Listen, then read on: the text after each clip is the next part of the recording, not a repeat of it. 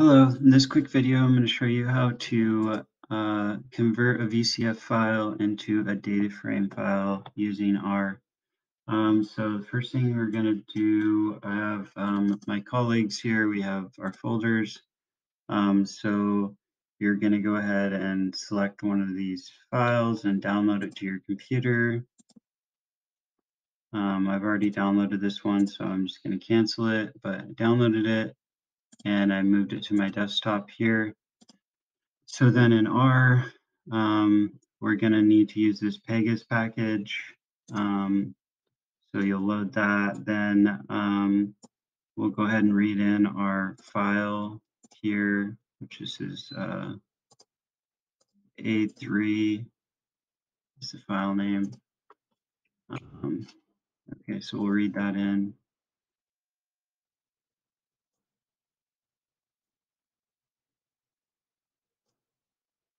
Let's see. Make sure it came in. A3, okay, cool. So it came in, then now we're going to go ahead and use this Pegas package to convert it from a VCF file into a data frame. So we'll go ahead and run that. This is going to take a minute, so I'm going to pause the video here. Okay, so that's finished running. So next up, we're going to see how many SNPs are on the first chromosome here. So we'll run that. And so this one has over 2 million. It's a rather large one. Okay, so after we've found out the number of SNPs, we're going to go ahead and insert it into here. With this, we're creating a new data frame with just the number of rows that is equal to the number of SNPs. I'm just going to make sure and follow along here and make sure this changes. Okay, so we see that it changes, and then we see the position of the SNPs here. So now we have our new data frame with 2.7 million rows. So now we're going to set the variable P to equal our number of SNPs on the first chromosome. And we're going to change this variable to our isolate number, which just double check. Yeah, it was A3. Okay. And then this is also creating 2 million rows with and adding zeros on each one for each one there. I'm just gonna make sure.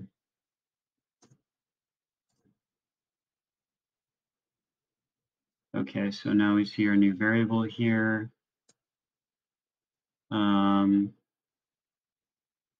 Okay, next we're going to add a 1 in the place of every place that we just added a 0 for if the position matches up.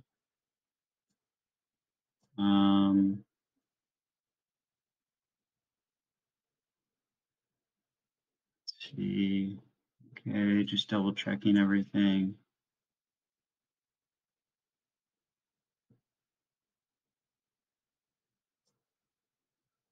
Okay, so then we'll go ahead and do that. All right. And then now we're going to see if that worked.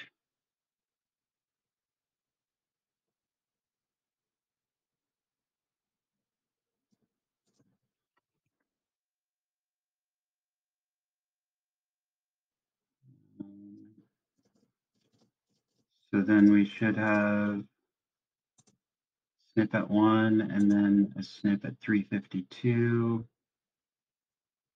Looks like it's probably about right. And then 493.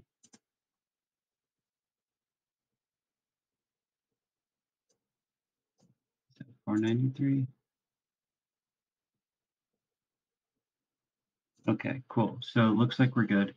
And so then the final step here is we will save this as a data frame file to our desktop, the isolate name,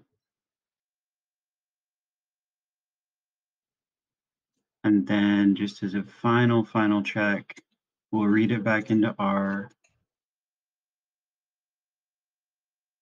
make sure it's saved on the desktop here. Okay, there it is. And then we'll read it back into R, and then we'll just test it one more time.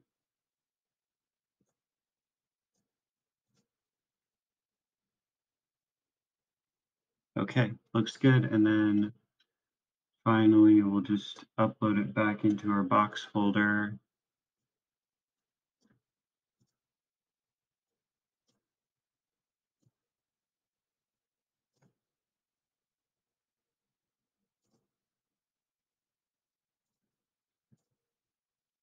All right, and that's it. Thanks.